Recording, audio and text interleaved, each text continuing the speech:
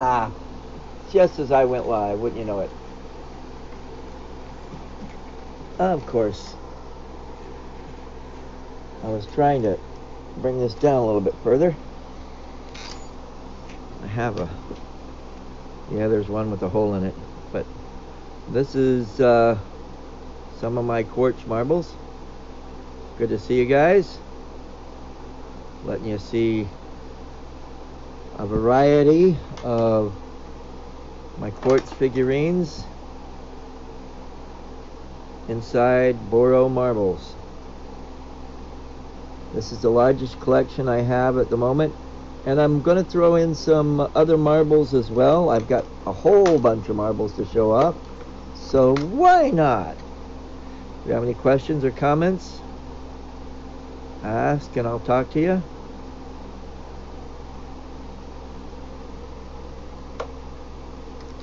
Here's another neat one. A little bit of a skull thing. Hey, Jody. Like I said, these are my quartz figurines encased in boro.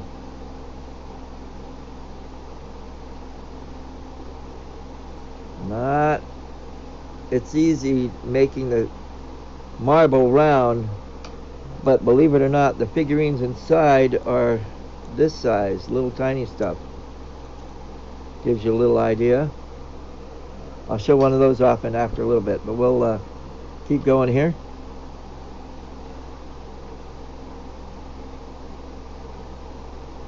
I've had a lot of fun learning the conch shell.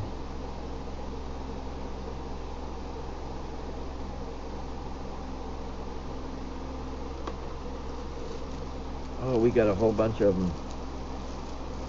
And I'm going to show off each one that I quartz figurines one anyway. There's been one guy that's been nagging me about showing them off for a while, so hey Naomi. So here we go. And if he's interested in anything in particular, or if you have something. The figurines that are inside of there used to be beach pebbles or quartz rocks like this. I actually take the stone, melt it down, I make quartz rods. Let me see if I can reach one. Hold on. It either comes out a milky. Here's a good combination thereof. It comes out either a clear or clear mix or milky white in color. And I then turn around and make these, and then make the little figurines, and they turn out like this. Oops, of course they're spilling out all over the place. What I've got here are mainly oh, of course, trying to hold on to them. Here you go, gives you a little idea. There's a little lady, a little dolphin, a little guy. I use a nice fine point flame, and I fume this with gold to give it that pink and gold or purple and gold luster, and then turn around and encase it in boro. Okay. Hey, Sylvia. Hello. Oh, I just lost one. It went right down in the floor. It's history. Darn. We'll get back to that. Okay. And then I turn around. Believe it or not, yeah, the luster is really, really neat on them. Sometimes it just sort of, the gold shines through. That's the only two colors that I've been able. I tried silver with them, and the silver really doesn't really do anything for it.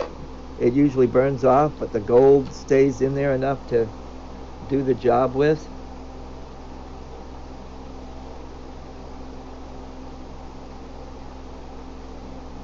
You saw that little tiny man. That figurine there is maybe just a little bit bigger than that tiny man. What happens is, as you put the glass around it, it magnifies it. And as it magnifies, you know, it's just like anything else. You put a glass around it, it looks bigger. That's all. Okay, here's one of my little guys. Oh, my little ladies, excuse me. You can tell the difference immediately. It's called bumpy bits, you know. That's how you can tell the difference between the guy and the lady. Who knew, right? Here she is swimming with a dolphin. Well, it's not really like an implosion. All I do is basically encase it in boro, and all you got to do is just layer clear glass, the boro, over it, because it doesn't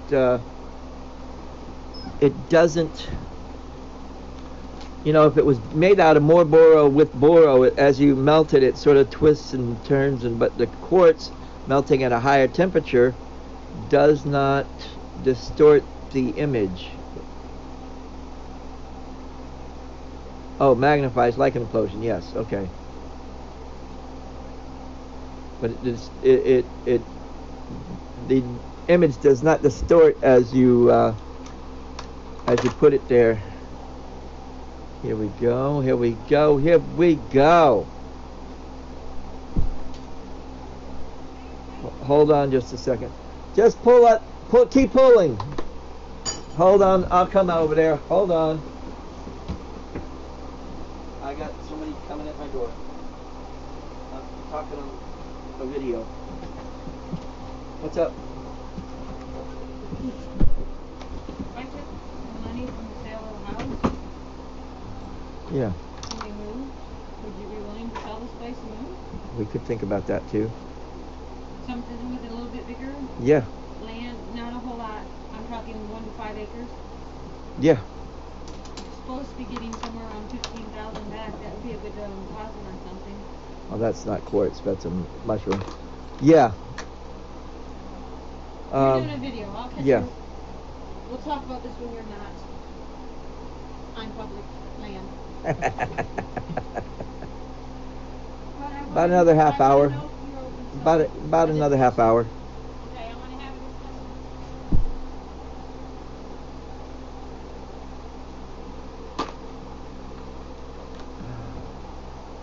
Yeah, I've done a little bit of the scuba divers. I've done a whole bunch of different stuff here, and I've had a lot of fun with the conch shells as well. Thanks, Jody. I love. This is one day I just picked up some quartz rocks and melted them down and made the figurines. There's one of my dragons. I love my dragons.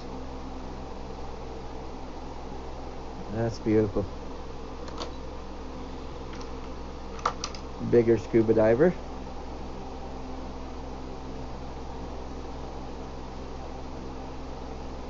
You can see that the quartz comes out a little bit different in color and stuff like that. Yeah, the detail. Again, you saw how small they were, those little figurines, and the detail is not lost once you encase it in quartz. I mean in boro, because the quartz melts at a higher temperature. There is sometimes a little bit of stress happening, and if you tell people that I have encased quartz in a boro marble, they go, huh? Because the coefficients are different, and yes, there is sometimes where it came out looking like a fried marble, or the stress cracks are all over the place and breaks in half, and so I call these the impossible possibilities. Things that shouldn't, wouldn't, could. Probably if you put it under a polariscope, it's probably going to shine like the rainbow of no here, back, and tomorrow. But it works, and I'm not going to complain that it works, because you get fabulous results.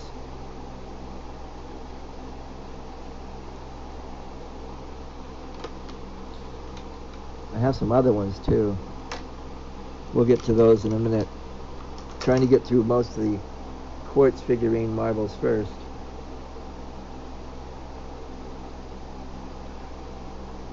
It's a couple of thousand degrees to melt the quartz. Jody just asked, had no idea you could melt quartz.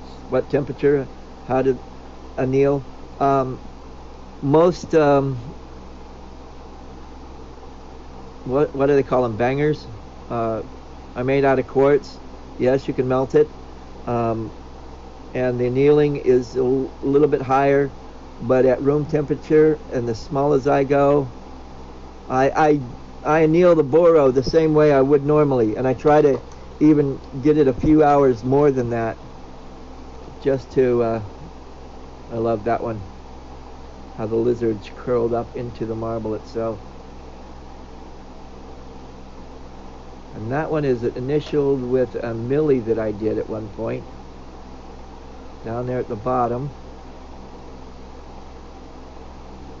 My initials are LVBL, and the L is up here, and the VB is there in the middle, and there's another L below. The milli didn't turn out as good as I'd like, but it's there anyway. Here's my man, and he can do cartwheels. Wow.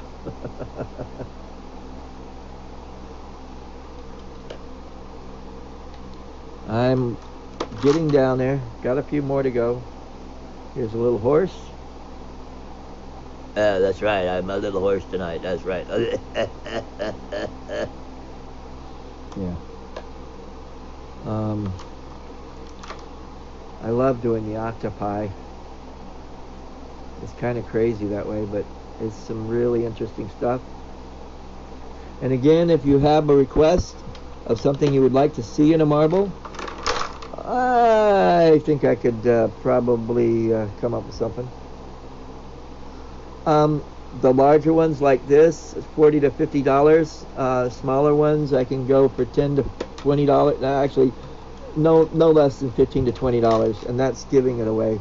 I'm not a very good salesman, but I know that they're worth that. If not, the figurine itself, the quartz figurine itself, is worth $10, and then the glass around it and putting it in there is a headache.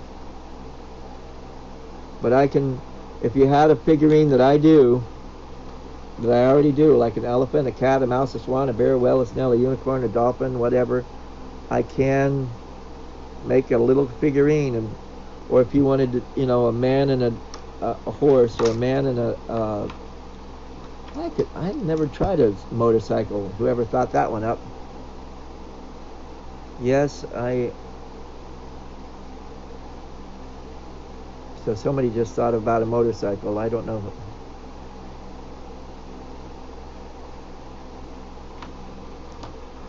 And I believe I'm almost run out of the quartz figurines that I have, and then I can get into some of the other ones that I have. Oh, there we go. This one you can't see until you do this. Your dolphins are so good. Thanks. I appreciate that, Jody. This one is for Valentine's Day, a heart marble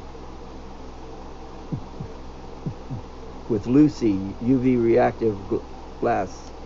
Hey, Greg. You just missed out on most of the quartz figurines, but I'm still doing some of the other marbles that I do. I call this a bloom shroom.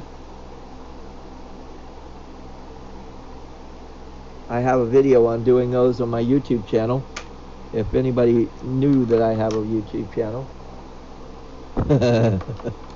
Here's another one I love doing. This was pretty cool. Reminds me of a nautilus shell, but not quite.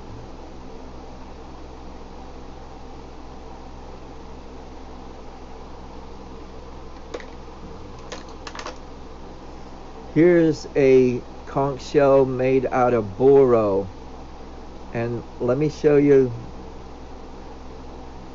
the mushroom cloud. Let me show you the quartz shell made out of, the conch shell made out of quartz.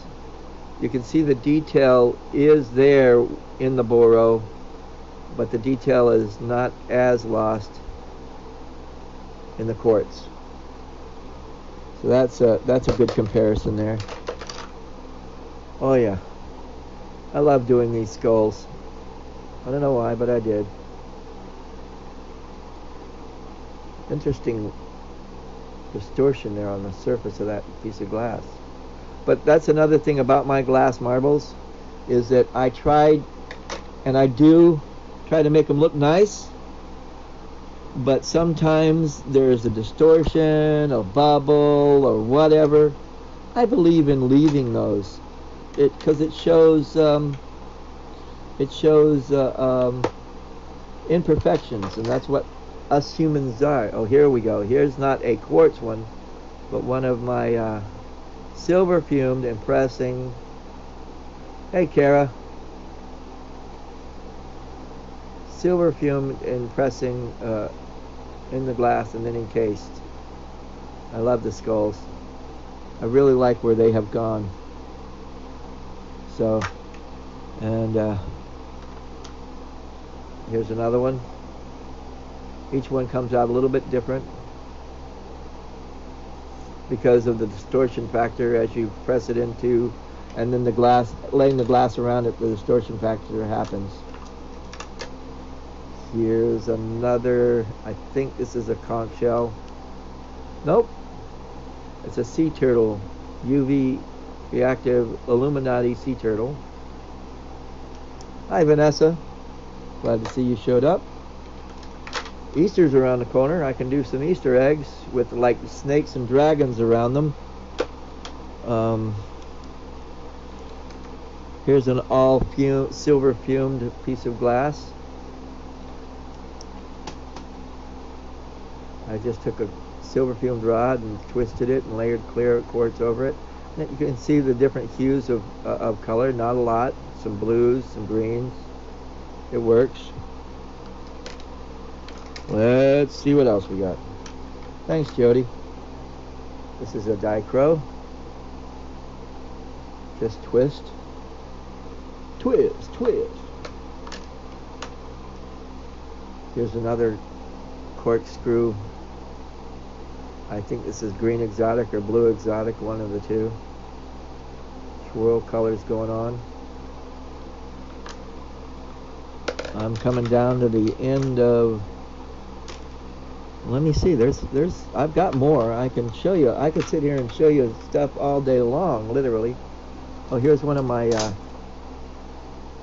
galaxies, and I believe, let me check. Oh yeah. Looks green, but with the Illuminati in it.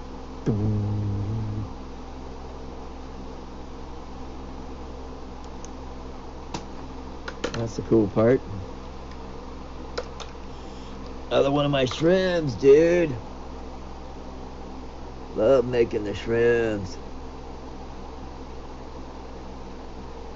Is this recording? Yes. You just come back to my Facebook page and see it. And since you've made a few comments, if somebody makes a comment on that, it'll come back up onto your page and you can watch it again from where you left off.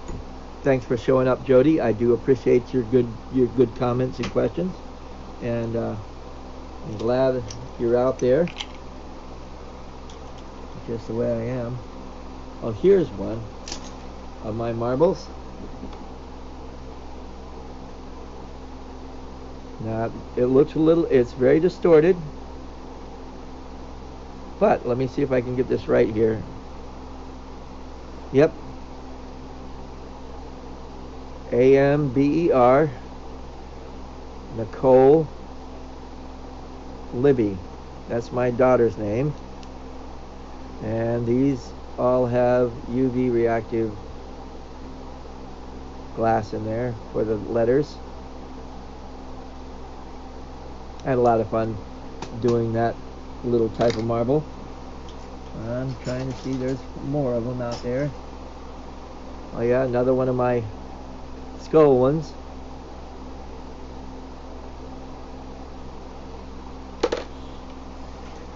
Yeah, more. This one I call the Phantom because he's sort of, well, another skull one anyway.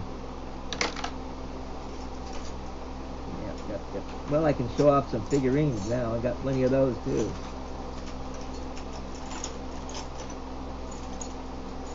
Never around when you want one though. Oh, here we go. Here's a figurine pendant elephant head. silver fumed honeycomb. And I did yesterday a sea turtle one that turned out really, really nice.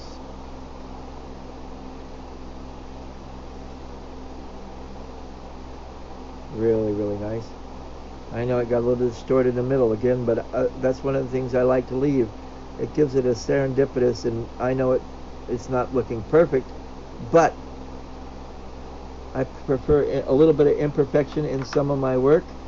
That way, again, it shows the human factor.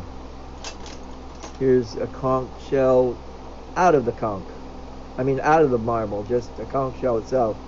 I made the mistake of making one of those for my mother, and I have made more to give to her so that every time she wears it, someone says, "Oh, that's great," and she says, "Here, my son makes them, I'll get another one." It's like, oh, please. But yeah, got a lot of those. Let me see if there's something else that'll jump out at me. Yeah, of course it's broken. Never mind. Here we go. Easter egg with a dragon on it coming up. I can do Easter egg with frogs, Easter eggs with a lot of stuff, different stuff on it. I got to do is ask. Never know what I can come up with until you ask me. And then just basic pendants like frogs. Here we go.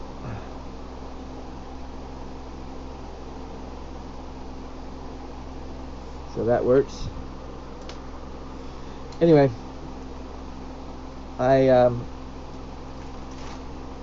gonna actually, you know what, I've been sitting out here and it is cold. It's 40 degrees. I know some people are saying they wish it was 40 degrees where they're at, but I haven't turned on my electric heater, which I'm doing right now. Let me see if I can find some more marbles to show you guys.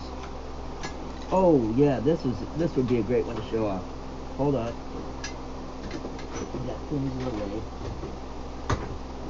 I'm in my own way. If I was in nobody's way, if I wasn't in my own way, I'd be in nobody's way at all. Here's another one.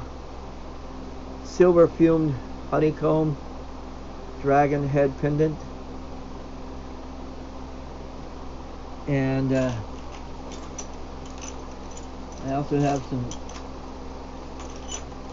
Here's a seahorse. Another silver fumed honeycomb seahorse.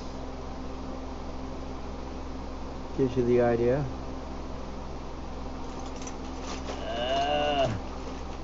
Trying to see. Oh, love these guys. Love these guys. My tiki heads. Smile for the camera. There. Is that better?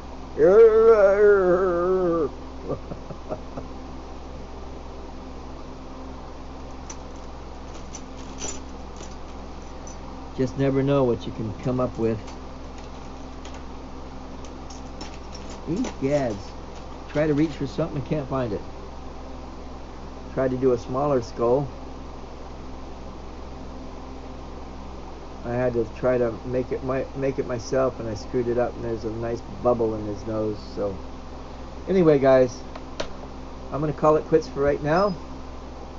I do thank you guys for being out there. Again, if you have any questions, comments, or requests, never hurts to ask.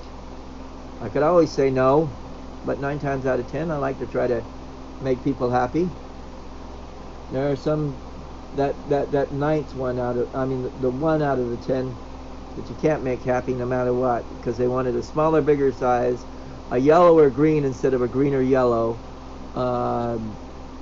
They wanted it a smaller big instead of a bigger small. They wanted it a always not what you said, oh, this is what I can do, and they said that'd be fine, and then when they see it, that's not what they wanted. You can't make them happy. But that's life in general. You can make somebody, but I'm here to try to make you as happy as possible. Thanks for watching as always. Carpe Vitro, and enjoy your day.